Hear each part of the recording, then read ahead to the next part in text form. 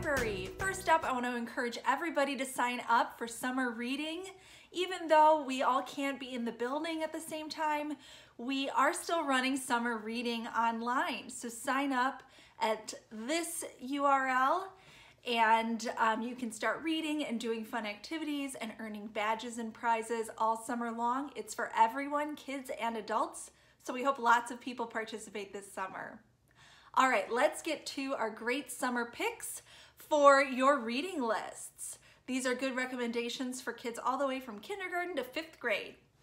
First up, I want to recommend Our Friend Hedgehog, The Story of Us by Lauren Castillo. Hedgehog and Muddy are best friends and they live together on this safe little island when one day a great gust of wind whooshes Muddy away. Hedgehog is devastated, of course, but after she dries her tears, she decides that she's gonna rescue Muddy and bring him back to her. So she leaves her safe little island and goes on an adventure to try to find Muddy. And on the way, she'll meet all kinds of little critters who will help her on her quest. This book is perfect for kids who are just learning to become independent chapter book readers. It's got beautiful full color illustration, a really charming, gentle adventure that kids and families are gonna love.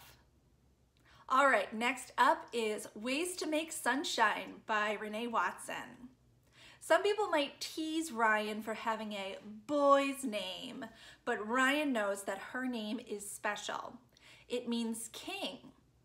But lately it's been very hard to live up to that royal sounding name that her parents gave her. She's got a lot of things going on. First up, she's having a hard time adjusting to her new house, which isn't new at all. It's old and rickety and nothing like where she used to live.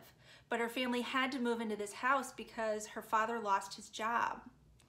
Another thing that's worrying Ryan is having to give a completely memorized speech in front of her entire church for Easter.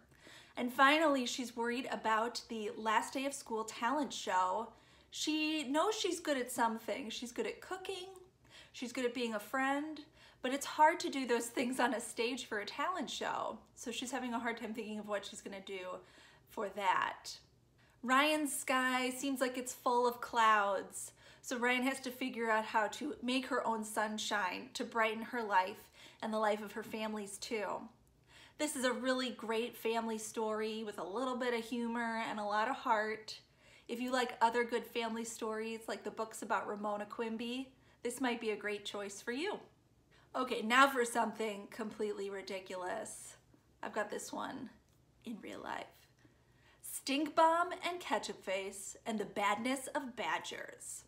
One day, Stink Bomb discovers that a $20 bill is missing from his piggy bank. Ketchup Face thinks it must be the Badgers. Badgers are bad, otherwise they'd just be called Jers, right?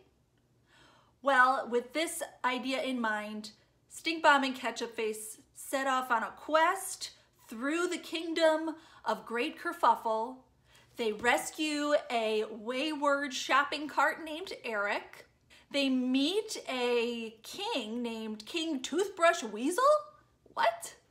And they compose a rather long and annoying song called Blueberry Jam.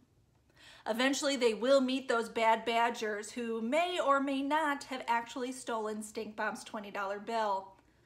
If you like really funny, zany books that are not serious at all, I definitely recommend Stink Bomb and Ketchup Face. They have 3 books so far.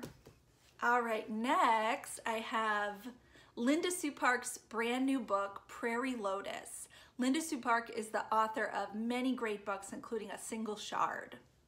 In this book, we meet Hannah. Hannah and her father have just arrived in the developing town of LaForge in the Dakota Territory. And her father wants her to act a certain way. Use only the back streets, keep your head down, wear a bonnet that covers your face, even in school, at least for a while. Papa doesn't want any trouble, and trouble usually follows when people discover that his daughter Hannah is half Chinese. Sure enough, when Hannah's identity becomes known, people start holding their children back from school, outraged that a Chinese person be educated along with their kids. The people who aren't just ignoring Hannah say misinformed, ignorant, or even cruel things to her.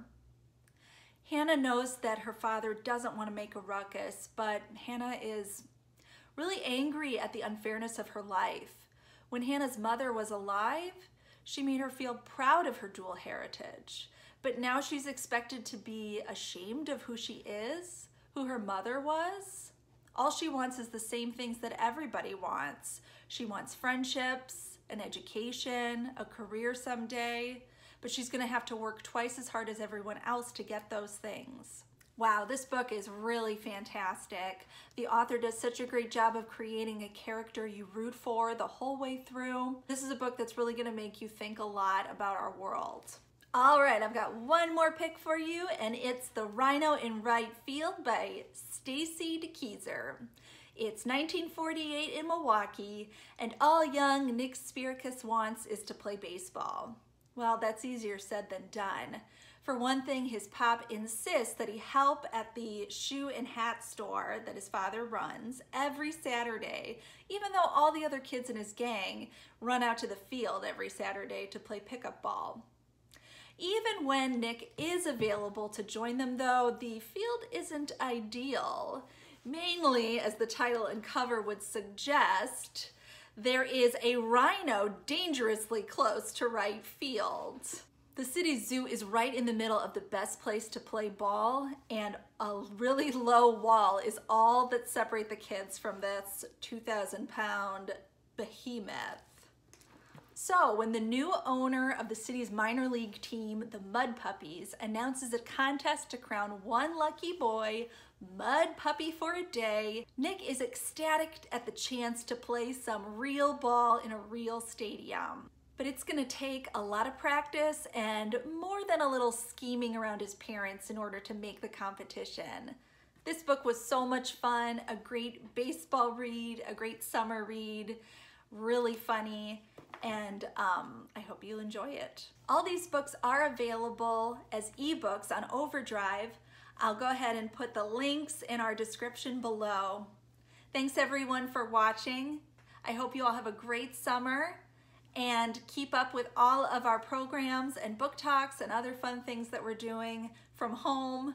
And happy reading, everybody. Bye.